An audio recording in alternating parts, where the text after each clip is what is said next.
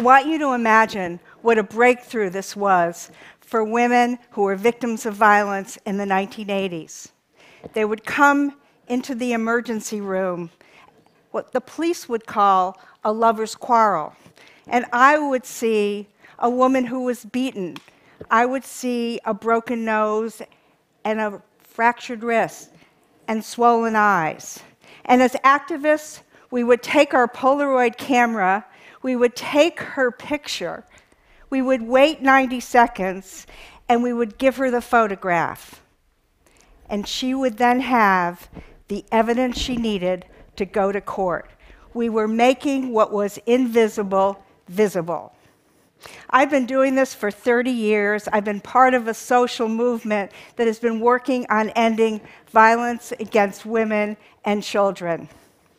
And for all those years, I've had an absolutely passionate and sometimes not popular belief that this violence is not inevitable, that it is learned, and if it's learned, it can be unlearned, and it can be prevented.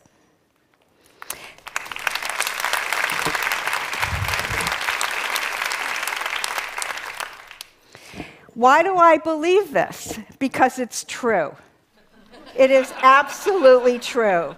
Between 1993 and 2010, domestic violence among adult women in the United States has gone down by 64%. And that is great news. 64%. Now, how did we get there? Our eyes were wide open. 30 years ago, women were beaten, they were stalked, they were raped, and no one talked about it. There was no justice. And as an activist, that was not good enough. And so step one on this journey is we organized. And we created this extraordinary underground network of amazing women who opened shelters. And if they didn't open a shelter, they opened their home so that women and children could be safe. And you know what else we did? We had bake sales, we had car washes, and we did everything we could do to fundraise. And then at one point we said, you know, it's time that we went to the federal government and asked them to pay for these extraordinary services that are saving people's lives, right? And so, step number 2, we knew we needed to change the laws. And so we went to Washington and we lobbied for the first piece of legislation. And I remember walking through the halls of the US Capitol, and I was in my 30s, and my life had purpose. And I couldn't imagine that anybody would ever challenge this important piece of legislation. I was probably 30 and naive. But I heard about a congressman who had a very, very different point of view.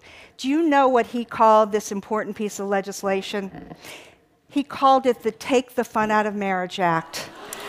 The Take the Fun Out of Marriage Act, ladies and gentlemen, that was in 1984 in the United States, and I wish I had Twitter.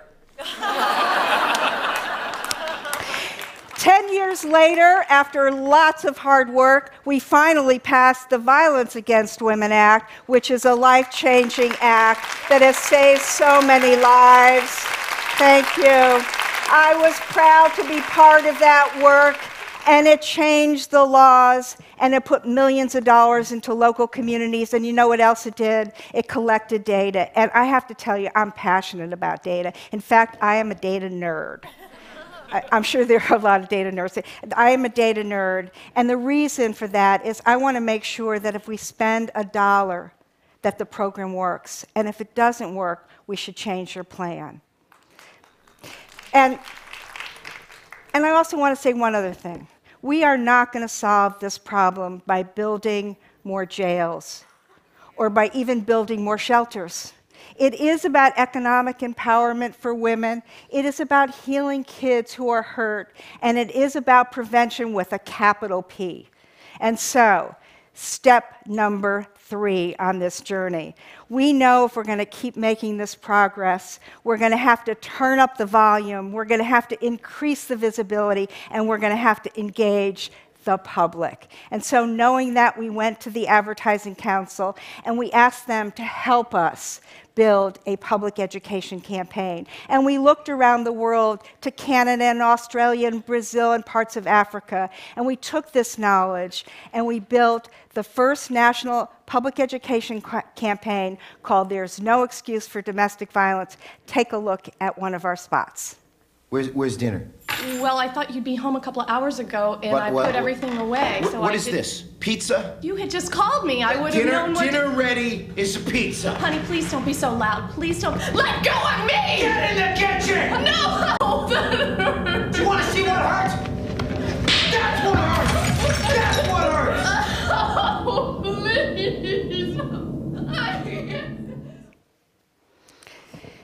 As we were in the process of releasing this campaign, O.J. Simpson was arrested for the murder of his wife and her friend. We learned that he had a long history of domestic violence. The media became fixated. The story of domestic violence went from the back page, but actually from the no page to the front page. Our ads blanketed the airwaves, and women, for the first time, started to tell their stories. Movements are about moments, and we seize this moment. And let me just put this in context. Before 1980, do you have any idea how many articles were in the New York Times on domestic violence? I'll tell you, 158. And in the 2000s, over 7,000. We were obviously making a difference. But we were still missing a critical element. So step 4, we needed to engage men. We couldn't solve this problem with 50% of the population on the sidelines. And I already told you I'm a data nerd. National polling told us that men felt indicted and not invited into this conversation. So we wondered, how can we include men? How can we get men to talk about violence against women and girls? And a male friend of mine pulled me aside and he said, you want men to talk about violence against women and girls, men don't talk. I apologize to the men in the audience, I know you do. But he said, you know what they do? They do talk to their kids. They talk to their kids as parents, as coaches, and that's what we did. We met men where they were at and we built a program. And then we had this one event that stays in my heart forever, where a basketball coach was talking to a room filled with male athletes and men from all walks of life. And he was talking about the importance of coaching boys into men and changing the culture of the locker room and giving men the tools to have healthy relationships. And all of a sudden, he looked at the back of the room and he saw his daughter. And he called out his daughter's name, Michaela, and he said, Michaela, come up here. And she's 9 years old, and she was kind of shy, and she got up there, and he said, sit down next to me. She sat right down next to him, gave her this big hug, and he said, people ask me why I do this work. I do this work because I'm her dad, and I don't want anyone ever to hurt her. And as a parent, I get it. I get it. Knowing that there are so many sexual assaults on college campuses that are so widespread and so underreported, we've done a lot for adult women. We've got to do a better job for our kids. We just do. We have to. We've come a long way since the days of the Polaroid. Technology has been our friend.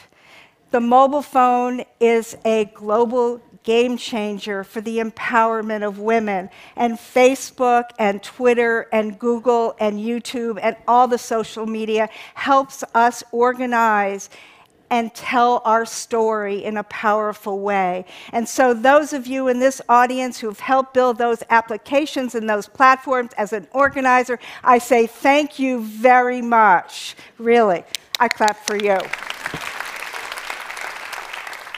I'm the daughter of a man who joined one club in his life, the Optimist Club. Can't make that one up. And it is his spirit and his optimism that is in my DNA.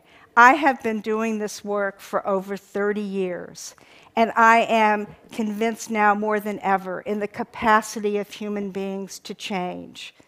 I believe we can bend the arc of human history toward compassion and equality. And I also fundamentally believe and passionately believe that this violence does not have to be part of the human condition. And I ask you, stand with us as we create futures without violence for women and girls and men and boys everywhere. Thank you very much.